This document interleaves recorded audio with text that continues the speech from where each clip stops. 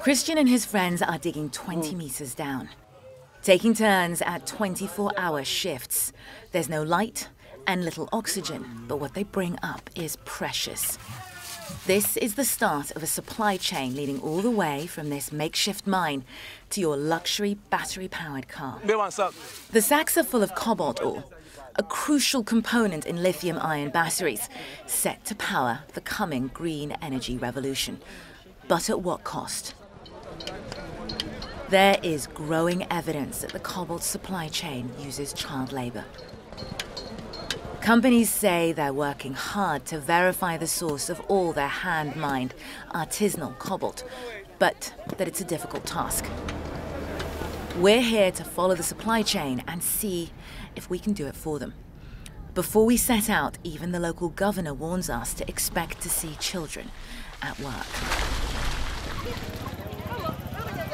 We arrive at the Musunoi River mine, where the cobalt ore is washed to grind it down. Although we've been given permission to film here, as soon as they see us, officials begin to scare the children away. Not all of them, though, are fast enough. Some work on.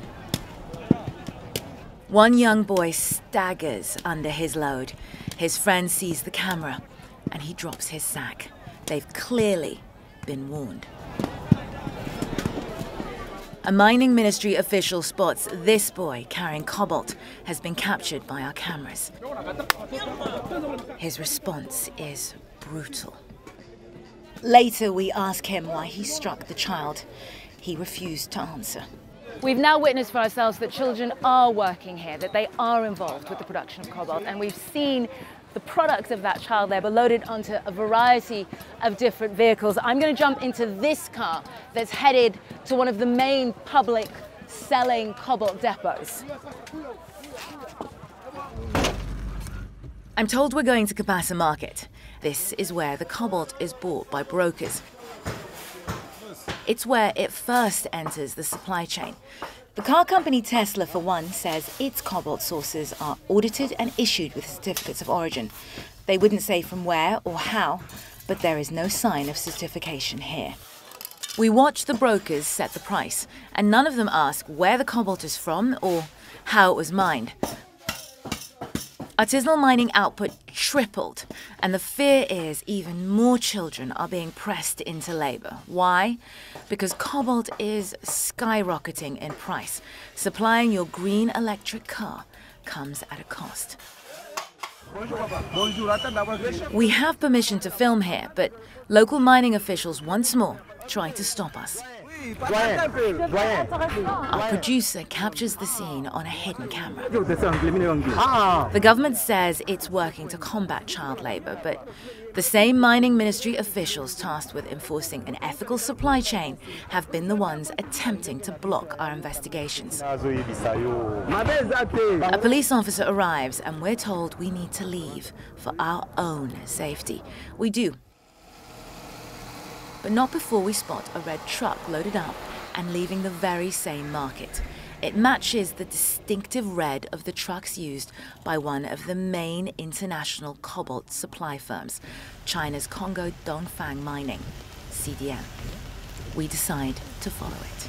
We can't afford to lose him because where he delivers that cobalt load, that is the link between the children that you saw down there on the riverfront and the global markets. As the truck pulls into its final destination, guards rush out to block our cameras. Stop. Let's go. We later receive a warning phone call.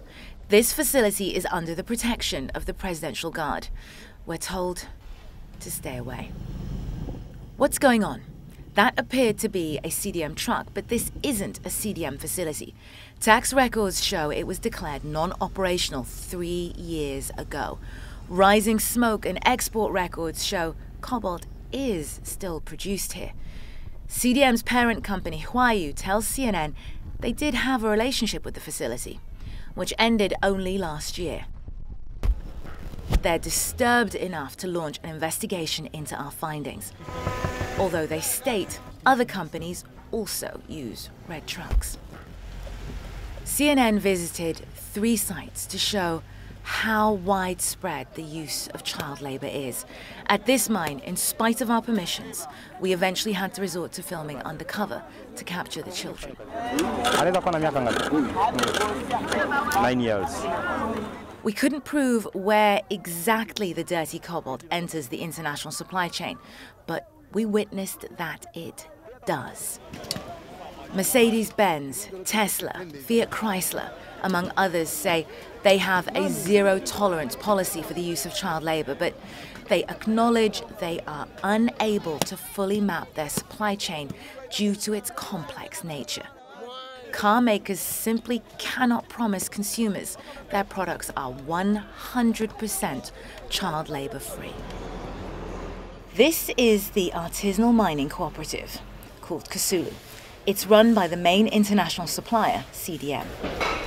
Rows and rows of red trucks, like the one we followed, await pickup here. Access and entry are controlled to block the presence of children, and certificates of origin, CDM say, are dispensed in controlled circumstances. This is what the big brand names who source their cobalt from Congo believe governs their supply. But this is the exception, not the norm. The cobalt from Kusulu accounts for less than a quarter of the country's artisanal cobalt export. Here, the Ministry of Mining has to countersign for the certificate of origin to be considered valid. So, the very same entity whose officials CNN found complicit in hiding the presence of child labour at the artisanal mines we visited is responsible for certifying the cobalt here is child labour free. After 10 days in Congo, our contacts advise us to leave for our own safety. But what have we learned? At the main markets, nobody asks where the cobalt for sale is mined or how. We followed a truck to an operation that is pumping dirty cobalt into the international supply chain under the aegis of the Congolese Presidential Guard.